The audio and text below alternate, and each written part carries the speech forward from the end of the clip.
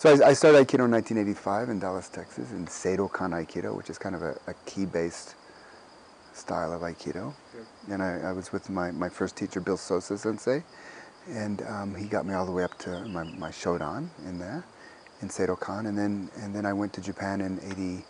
I went for 2 months in '88, and then I went again in '89 to move back and live there. And I basically moved to Iwama, Japan, to train with Saito Sensei. And I was Uchideshi for a year with Saito Sensei, and then I ended up staying there for another 7 years, living about 10 minutes away from the dojo. And altogether I was 8 years in Japan, practicing Aikido full time. First of course as Uchideshi, but then also as Sotodeshi. And I had a job teaching English where I was working about 15 hours a week, which gave me a lot of time to just train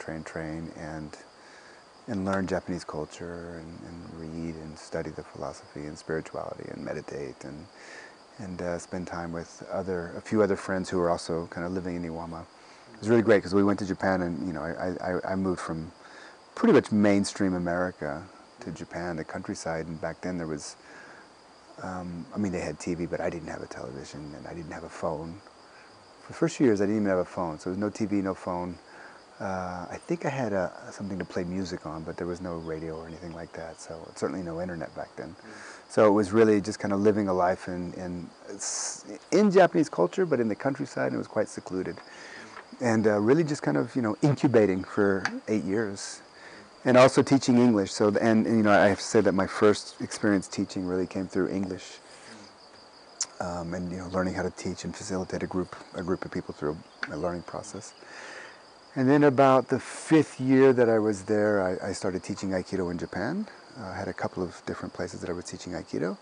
And it was interesting because I was very much kind of in the Iwama tradition, and I was kind of in that first developmental stage of shuhari, where you acquire the form, where you conform and you copy your teacher completely, don't ask questions, just kind of in the traditional Japanese classical old school learning method.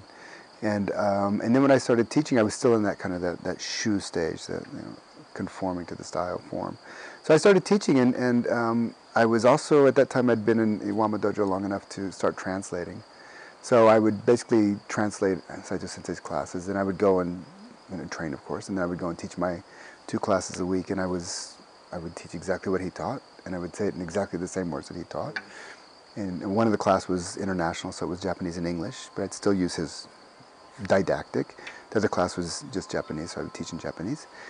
And then I would there was well, this is not really a short explanation, but I had a very interesting kind of period of it wasn't officially formally a teacher's training, but it was probably the best teacher's training experience I could have ever had, because Saito Sensei had a really unique teaching method. He was very didactic, much more than traditional Japanese other teachers. He would speak a lot and really explain a lot. And he had this weird thing where he would teach a class on the two popular classes in Iwama were Friday night and Saturday night. Dojo was full, and he would teach a class on Friday night, and he'd kind of repeat the class on Saturday night. And so I would translate for him on Friday night. He'd teach the class, I'd translate. I'd wake up in the morning, I'd go do the weapons class, 6 o'clock. Then I'd go into Mito and I'd teach 2 classes on Saturday. I was teaching 2, and I just copied what he taught. Both of those classes, did exactly what he taught, used the exact same words. Then I would go back to the dojo on Saturday night, and he would repeat the class again. So I would see the class, translate it, go teach exactly the same 2 times teach the same class. Then I'd go back to dojo and see the class again, practice it, and translate it. So in a way, I got this. This is how to teach it. I would go teach it, and then he'd so did you teach it like this? Now, of course, he didn't say that to me, but that was kind of the way I started to learn how to teach Aikido. And it was a really amazing experience. I was doing, and I was still training 20 hours a week, so it was like full time. And I just, like I said before, I stuck to the form. I really conformed, and Saito Sensei made it clear that don't do anything outside of the form. Don't do anything strange. Don't be creative, basically.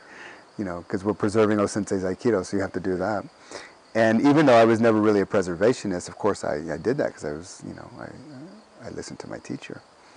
But then after, and plus I didn't have the confidence to teach my own thing back then. I was still kind of, and that's good. I think it's important that we copy and follow what we taught up to a certain point. And then as I started to kind of naturally feel more confident in that and starting to kind of explore and create my own classes, design my own classes a little bit differently, after about a year and a half, 2 years, I started to explore a little bit more. And I always had, the traditional didactic of Saito Sensei to fall back on. But then I started to kind of create my own classes. And then when I left Japan after 8 years, I was invited around to teach a lot of seminars. And the reason I was invited because I had been in the traditional, home of Iwama for so long. So I'd go, and that was always our starting point. But then I also started to kind of open up and be a little bit more free and expressive in how I was teaching. So that was the beginning of kind of evolving into my own teaching style. And quite now, it's quite different from what I learned. I don't stick to the traditional Iwama style, although it's my spine, it's my core, it's in me.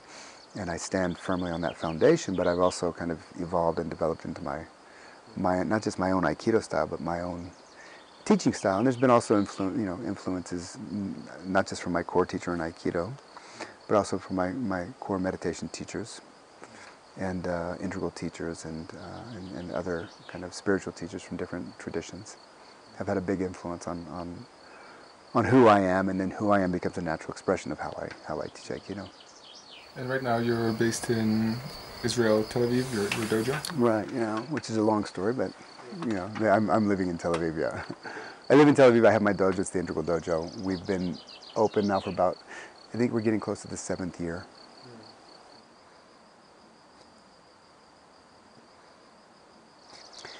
Development. That is a developmental art. And I don't mean developing a better, faster, stronger kotegaishi, a better, faster, stronger technique, which of course you will.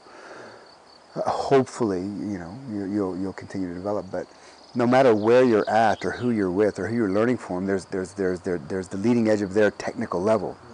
And you can always learn that and develop up to that level, and it'll become like a glass ceiling. You won't go beyond it unless there's somebody that can show you a way beyond it, and there's always more teachers out there to show us. But that's not what I mean by when I'm saying development. I'm talking about adult developmental psychology, which basically means that we evolve as human beings in the interior. So techniques are exterior.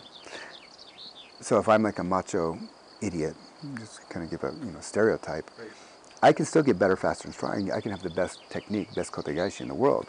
But the way I relate to that technique, and certainly the way that I relate to my partners, will always be a macho idiot, for example.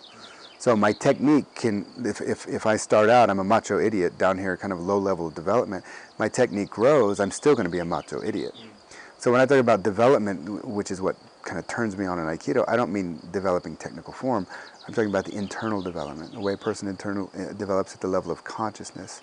And they move from, again, if I just use that stereotype of the macho idiot, they move from being a little bit more sensitive and receptive and what's less macho, more sensitive, more receptive, more compassionate, more empathy. These types of things begin to develop on their interior, and the technique will continue to also develop. Who knows, maybe the technique might even just plateau and start to, but as long as the human being, the individual is developing, that's what's really important. Because at the end of the day, you can practice Aikido. How long are you doing Aikido now, Rokas? 12 years, okay. And I often ask this in seminars that I teach. So in the 12 years that you're training and teaching, how you've done Aikido, you've done kotegaishi, for example, the technique hundreds, if not thousands, if not tens of thousands of times. That's the practice, that technique. And how many times have you gone into daily life and I don't know you that well, but have you ever had to use it in daily life? Okay, it's possible that you would someday have to use it, and we hope that it works. But like in my case as well, 30 years, over 30 years now, that I've never used it in daily life.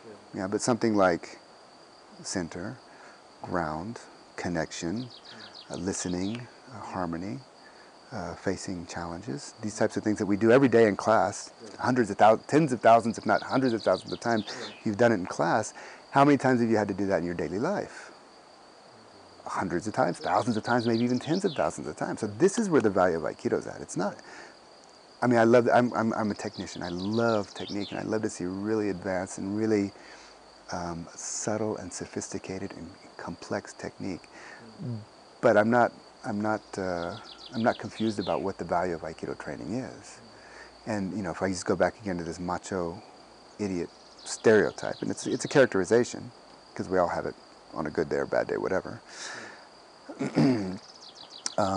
That technique can grow forever, and they may never use it in life, but being connected and open and aware and grounded and all of these important, the universal aspects of the art, which means we can do them at all times. We can practice them at all times, in all places, in all circumstances. This is where the real value of the training's at. And that's something that you take into, hopefully, that we take into every aspect of our life.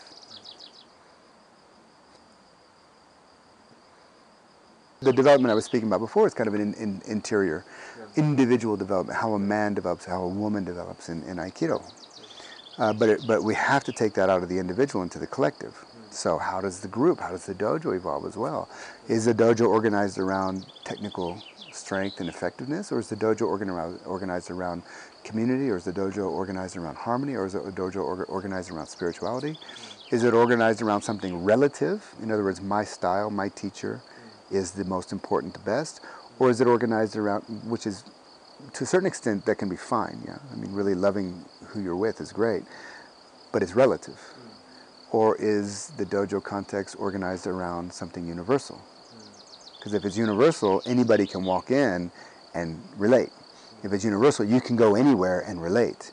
If it's relative, you're going to go other places that are not the same, and you won't relate, maybe even cause problems. So we go from the individual to the collective, but if the community. But if we also look at the art by itself, the first person is the individual, second person is the we space, it's the collective. Third person perspective is the art, it. We step back and we look at the art itself. Then we come to your question of how does it compare to the tradition? And again, development is what turns me on. It turned me on is kind of a strange way to say it, but it's where it excites me. That's where the juice is at. For me, that's where it's important. If we're not doing that, what are we doing? And that means things have to evolve. That means things have to grow. That means when they're lesser developed, it's totally fine, because that's the developmental station. And the only way they can evolve to the next station is to be healthy at that level. So, if you look at traditional forms of Aikido, or martial arts for that matter, I mean, since Aikido is Japanese, we're looking at Japanese culture, but it doesn't have to be Japanese culture. All cultures have their traditional aspects. Traditional Aikido is cool. It's great. And it's the ground that we stand on. It's the station. One of the stations is very important. If you are rebellious and anti-authority and anti-meritocracy and stuff like that, then it's good to get into a traditional context, because it teaches conformity, it teaches hierarchy, hopefully in a healthy way, not in a negative, not in a rigid way. It teaches healthy conformity, healthy hierarchy, healthy authority. If you really have a healthy leader, let's say, or a respectful leader, and healthy development. You become shaped according to that tradition, and that can be a good thing. Many traditions have shadows and dark sides and dogma and power and all this other stuff, and that's just human nature. But I would say that a tradition that's kind of struggling with those shadow issues is still that's their developmental challenge at that level, to get them clean and clear at that level. And once we become healthy, it's like when you become my daughter now. She's playing around here. She's 2 years and 8 months, and she's right now she's just boundaries. Forget it. The boundary game is over. I said, don't do that. She does it. Don't go here. She goes. And in a way, it drives us nuts as parents, because we're always like trying to, make sure she doesn't fall down the stairs like she did this morning. But at the same time, that's her developmental. That's what is expected. If she wasn't doing that at this age, something would be, off in her development. So cool. As a parent, it's like, okay, so now we gotta give a little bit of space so she can learn boundaries. Maybe learn when she goes too far and learn when it's not far enough. But at the same time, we want to be there and encourage healthy development through that. With children, it's that's just how it is. But it's the same thing with an individual. It's the same thing with the community, as I said before, and then the same thing with the art. So that's the healthy thing about tradition. On the problematic side is that you and me probably were not raised in. Actually, I don't know much about your history, but we probably weren't raised. I wasn't raised in a very traditional culture. I was raised in a very postmodern culture. equality, men and women equal, post-religious. I had zero religious culture growing up, and spiritual but not religious, and all perspectives are good, and everybody's equal, and everybody's got their own truth, and all of these kind of postmodern, beautiful aspects of postmodernism. That perspective and traditional perspective, they don't even meet. And when they do meet, it's usually a clash. It's like, hey, what's going on? So, you go from traditional to modern to postmodern to hopefully an integral level of development. And what's important at the integral level of development is that you kind of understand the function of the traditional. If we just stick to Aikido, the function of the traditional level of Aikido is to teach respect, to teach conformity, to teach discipline, to teach a higher path. Traditional spiritual practice, martial arts, about walking a path. That means that we take a higher path of the higher discipline, and when the lower aspects of the ego are challenged, we choose the warrior's way, the spiritual warrior. We choose the values of the path. We never abandon the values of the path for the ego's personal fears or desires. That's what tradition is the best at. When we're grounded there, then we can go into a little bit more of a modern perspective, which is really around individuality. The individuality, number one, is valued over the group, over the collective, and rationality is also. So in traditional trainings, when the teacher says jump, you say yes, or you say how high or how far. You don't question it. But in a modern rational, when the teachers, if you're standing on a mountain, the teacher says jump, you say,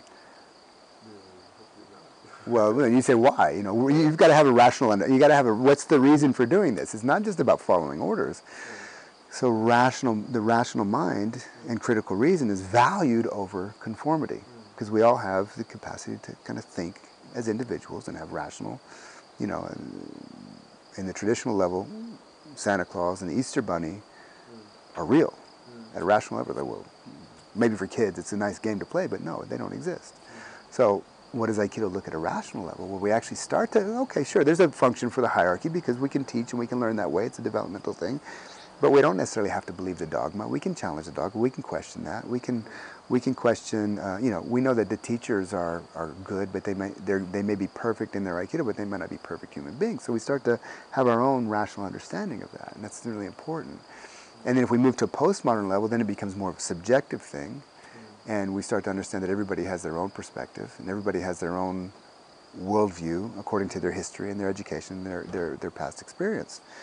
And we start to, and that becomes the value. Pluralism becomes the value. Relativism becomes the value. And those three levels of development, Aikido looks different at each one of those levels. Traditional level, it's kind of like the army. Everybody conforms. You sit in line 30 minutes before the teacher walks in. He walks in, you bow. You train like hell. He says finish, you bow. He leaves, you're still sitting there. You bow to your partner. You sweep the dojo, clean, you go. You're traditional. You've been Uchideshi. You know what it's like. That's a big part of it. And it's good. When it's healthy, it's healthy. Modern level, maybe we're into achievement, healthy achievement, not this kind of negative achievement that we often see in our culture. But we're into it. You go for it. You set a goal. You create a strategy. You go for the goal. You might even be in a little bit of a competition with your, let's say again, healthy competition with your friend who's also the same level. So we're both going to go for the next rank, and we kind of, in a healthy way, compete with each other, push each other a little bit. Of course, that has a shadow to it, but in this kind of modern level development, the individual is valued. So it's like you can go for it. Now, traditional level has problems, modern level has problems, shadow as well. But if it's healthy, then you move to the postmodern, and it's like, hey, suddenly we're in this together, and we're here to actually commune. The next rank, the next level is not really my goal. I'm not about doing anymore. I'm about being. You shift from the. It's not that I'm about doing. I'm about being. It's like I'm not about doing. We're about being. We're finding this communal context where we relate, and everything becomes intersubjective or subjective. The we is actually valued. So these are three different levels of development. Aikido looks very different. In the postmodern level, the principles are highly emphasized. Techniques are, every school has its own standard, let's say, but techniques are usually at the most 50-50, sometimes even reduced. The energy and how we relate and the principles is really what's most important. And for sure, the way that we feel as human beings and we feel as a group is quite highly valued. and it's a more compassionate kind of Aikido, postmodern Aikido. It's a more inclusive type of Aikido. It's less hierarchical. You know, there may be the hierarchies, teachers or whatever, but it's more, a little bit more. Sometimes even we stop using terms as like sensei and stuff like that, and we just start, you know, at this level, if we're all equal, let's take away all the titles and, you know, really be equal. So modern traditional modern postmodern is reflected in culture, but it's also, if you go to cultures where their center of gravity is traditional or modern or postmodern, the Aikido is going to have that flavor. It's going to have that kind of worldview as well. So, in my case, I was born in a postmodern context, and I had very little traditional education, no religious culture. My school was kind of traditional, but, you know, also postmodern. And for me, going into sports, which is hierarchical and, you know, in conformity, and going into martial arts, especially going into Japan, was in a way filling in that missing piece in my own development. So I kind of went back, and I really, old school, traditional, good old-fashioned Aikido, martial arts, Budo training was really good for me, actually. And also, at a certain point, I realized that there's a limitation there, and I could stay within that box, but part of me was so much bigger than the box. You know, I mean, women, I'm sorry, are equal to men. And, you know, you look at a traditional structure, if the women are there, they're sweeping the dojo, they're serving the tea, they're cute, they're doing, you know, even if they get it, they're like cute and whatever. It's just they're really seen as something different. It's a man's world. It's a macho world. Even when it's compassionate and not so macho, still the women are the ones serving teas. You go to Japan, it's like, you know, that's how it is. There's a lot of good women, don't get me wrong, but when it's time to serve tea, the women are the ones serving the tea. What the hell is that? You know, from somebody coming from a postmodern world, it's like, hey, that's crazy. I mean, we can accept Japanese culture, it's not a problem. But when we get to the postmodern level of development, then it's like, hey, we're all equal here. Yeah, there should be an equal amount of women teaching as men. If the culture is postmodern, you will see that. If the culture is less than postmodern, you won't really see that. You might see a few women teaching, but they're usually going to be teaching like men or doing Aikido like men, Right. because that's what's valued. And they, you know, like that first wave of feminism really had to push back against a male a culture dominated by men. So there was this kind of masculine edge of the pushback. Now, as that first wave of feminism has passed, women are becoming much more receptive. They're kind of getting more back in their natural state, you know, where they kind of instinctually exist. But so this kind of cultural aspects are playing out in our Aikido all the time, and they're playing out in every dojo. So traditional is important, but I think that it's important as a developmental step that needs to be healthy, and it's important that we move to a modern structure, and it's very important as a developmental step that needs to be healthy, and it's important that we move to a postmodern structure, which needs to be developed and needs to be healthy. And even we need to go beyond that, which is kind of into an integral structure that recognizes all of these things as good, that they're fundamentally, there's not a problem. Traditional Aikido is great. Modern Aikido is great. Postmodern Aikido is great. Because it's in me. I've developed through all of those, and I understand that everybody has to develop through that. So I know I'm talking a lot, but development, which was what kind of turns me on about Aikido, when we understand that development as an orienting generalization in the level of consciousness, we all develop in a very specific, very stage-specific ways. That you and I are completely different human beings with life experiences. We're going to learn and develop in different ways.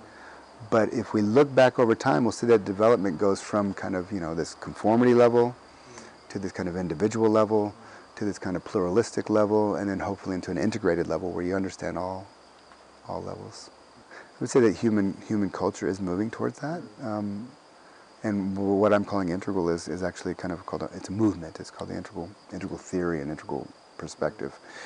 It is an emerging perspective in human culture, but it's still relatively small percentage that are actually working from that level.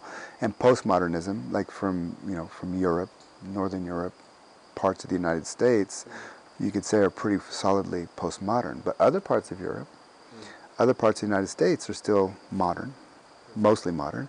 Some parts of Europe, some parts of the United States are still traditional. And other parts of the world, they're not even modern yet. You know, I mean, Israel's where I live, Israel, it's kind of modern traditional modern with some postmodern. But the surrounding countries and, and the West Bank, because you came with us to the West Bank, right? Yeah. So it's still traditional, traditional with some modern. And that's not to say that they're at a lower level of development. I mean, that's the tricky thing we got to be careful with. It's not ranking and valuing people at different levels. It's just recognizing that the way people organize and the worldview they have is a developmental thing. And, the traditional worldview doesn't understand pluralism. It can't. It's not there yet. It has to kind of move into modernism before it can understand postmodernism. Yeah, for sure. That's. I mean, evolution seems to be kind of happening that way. The whole system could break down, and it could collapse, and we fall back, whatever. A Holocaust or something like that. But if things stay stable, then we do continue to evolve. So you've probably seen Aikido in your 12 years career. You've probably seen some change in general in the culture. You're probably even involved with helping that change, and back in Lithuania. In my 30 years, I've seen a big change in the general development of Aikido, as an art, as a collective, and then as an art, and that's definitely moving in a good direction. So I do see it moving in that direction, but we have to understand it's like a pyramid. So that the top of the pyramid is this kind of, let's just say, integral level of development, 5% of the Western population, 5%. The next level is pluralistic level. Postmodern is 20, 30, 40% in some places, and then modern is another 20, 30, 40%, and then traditional. So the bottom of the pyramid is always the widest. So most of the people are going to be at that traditional, even pre-traditional level of development. And then as you go up, if it's a healthy developmental structure, there's always going to be fewer that are at the leading edge of evolution. But those are the ones that are kind of laying down the tracks for the others to emerge. And it's just so you don't get the idea, or the people listening to this don't get the idea that it's kind of ranking and setting up levels that marginalize, like a hierarchy, like a dominating hierarchy. It's actually not. There are plenty of dominating hierarchies, especially you go around to dojos, you'll see them all the time. But at the postmodern level of development, hierarchies are deconstructed, as they should be. At the integral level, natural hierarchies are honored, because natural hierarchies exist. These levels, it's not like you don't decide to move from one level to the next level. What happens is you hit the limitations of a level, developmental level, and when you struggle with those and you push off from those levels, you're moving into the next level. So some of the limitations, for example, of traditional Aikido is that it's a rigid hierarchy, that you can become the teacher, the leader, the sensei, when everybody above you dies or quits, and that could take years, so your lifetime as a student or whatever. Also, not a bad thing, but the moment you feel like being creative, you're not allowed to do that.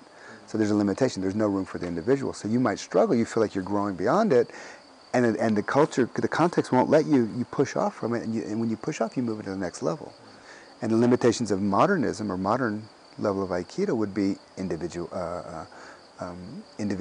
over the collective, marginalizing community for the individual, which is kind of destructive in terms of a collective, achievement mentality and competition and ranks become more important than anything else, and business.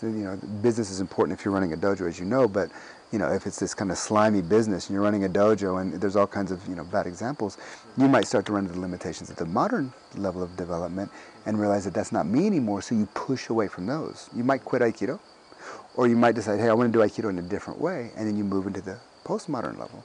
So these developmental levels happen when you evolve, and then you reach the limitations of that level of development, you push off to the next level. Until you evolve fully in that level, and you reach the limitations of level, you push off into the next level. Until you reach the limitations of, for example, postmodern Aikido, is that nobody sets goals. Nobody wants to rank. Nobody wants to take tests. I mean, taking tests is problematic, but it's also good. It structures you in a great way. Everybody's equal. No, everybody has to be equal. Everybody has to have a say in how we run the dojo. Until you realize that we don't get anywhere. We're just kind of going in circles, and it's like you have to push off. Even postmodernism has its own limitations. One of them being relativism, that nobody can claim the truth. Another one being pluralism, that everybody has to be included. That means you let people that are included that shouldn't be included. That don't even have that developmental level to be aware. So then you see those limitations, you push off, and so the development happens by running into limitations of the level you're at. You push off into the next level, and then those limitations energetically feel like I can't move in here. It's a small box. You push off into a place that feels like, wow, suddenly I have space. I'm able to express and be who I am in a greater way, and that's kind of how evolution happens. And it doesn't matter where you are at, but if you can if you're lucky enough to be in a dojo that focuses on this evolutionary edge, that means the edge of where you're comfortable and where you're uncomfortable, that kind of not so pleasant place to be, and there's a tension, it will always move you forward. It'll always move you forward. And if you go too far, you realize, hang on, I got to go back and I got to learn Ikkyo. I got to get better at Ikkyo. Or I've got to learn the fundamentals a little bit more. Maybe I'll learn the curriculum, or maybe I'll let it go. Whatever it is, if you go too far and it doesn't quite work for you, you can always fall back and then kind of get that solid again, and then you'll evolve. So in this way of looking at things, it's an external view. We can sit back. That's what developmental psychology is. It looks back and sees how somebody develops psychologically. It's an external view, and we can kind of predict, not specifically, but in a general way, predict how people evolve, and then teach in a way that will help facilitate evolution. But from an internal view, there's no such thing as levels. From an internal view, there's no such thing as stages. From an internal view, there's no such thing as falling back or going forward. It's always in the moment. So that's something that's really important in this integral perspective, that development is this kind of gradual unfolding of stages on one level, and on another, from one perspective, and from another completely valid perspective, it's also always here and always now. So, there's the external view and the internal view. And this is where that whole paradox starts to it's impossible to hold, it's just a contradiction. But at a certain point it becomes a paradox where you say, yeah, you can do both and you are both. And you can do neither and you're still, in this kind of oneness.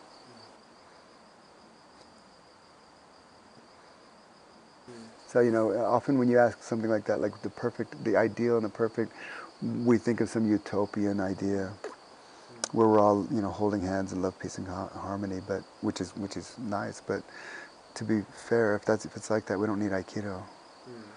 At a certain point, I realized Aikido, the way of harmony. I think John Stevens translated it as the way of peace in one of his books, which is it's a nice translation, and I get that. But I don't see it as the way of peace. Yeah.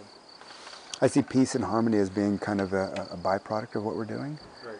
And that what we're really doing, Aiki is the harmonizing of energy, and that means energies that are coming into conflict. So I really think that the field that we walk in is conflict. So, the ideal, in a perfect world of Aikido, it would be a place where we have as much, you're a human being with your physical, emotional, psychological, cultural boundaries, among other many boundaries, as am I. And we can hang out in a nice kind of, in the mountains and everything, and, eat olives and cheese and drink some wine and just be kind of in harmony. But we hang out long enough, our boundaries are going to start bumping into each other. They have to. You're a human being over there, I'm a human being over here. We say, yeah, we both like cheese, we're in harmony around the cheese, until you like this cheese and I don't like that cheese. So our boundaries are going to rub against each other, and that's conflict. That's kind of like, oh, Rokas, I don't want to be around. That's Aikido. That's where we do Aikido. We don't need it, like right now, we don't need Aikido, because it's kind of nice, it's a nice day, we're hanging out, it's so far so good. But it's only where we have conflict is where we have Aikido, and this, Patrick and I talk about this a lot. I know Patrick believes this as well. Aikido is kind of it's not the only method discovered by humanity to work with conflict, but what's so great about it, it's probably the only embodied method. It's certainly the only one that's really in the martial arts. And not to put down other martial arts, because there's amazing martial arts, and there's amazing martial artists, just like there's not so amazing martial arts, and there's not so amazing martial artists. But Aikido is 100% life-affirming. Yeah, and again, if you go with that, it's like, wow, because all other martial arts, they're breaking, or there's something, even when they're peaceful and spiritual, you look at their moves, and it's about breaking, and somebody wins and somebody loses. Aikido is like win-win situation. It's not consensus. It's synthesizing into a greater way. So my boundaries run into your boundaries, and there's three things that can happen. I can dominate you. Yay! I feel satisfied, but you don't. You dominate me with your cheese, and then you feel satisfied, but I don't feel satisfied. We can agree to disagree. That's the third option, which is, okay, I got my cheese, you got your cheese. I'm 50% satisfied, the hell with you.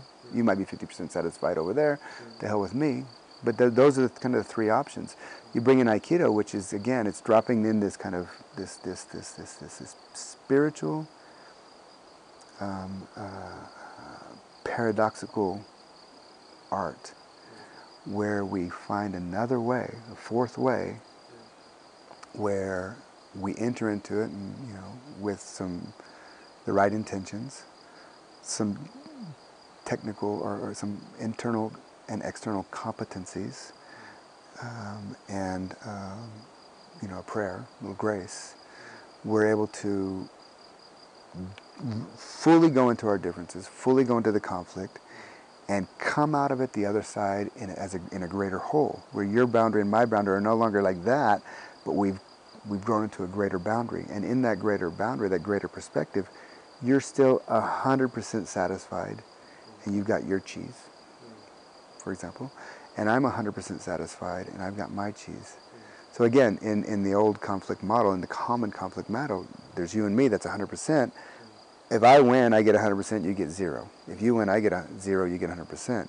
If we agree to disagree, you get 50, I get 50. But the result is, this resolution in Aikido is 1,000%. It's no longer 100 and 100. It doesn't even equal 200, it equals 1,000, it equals 10,000, it equals 1,000,000.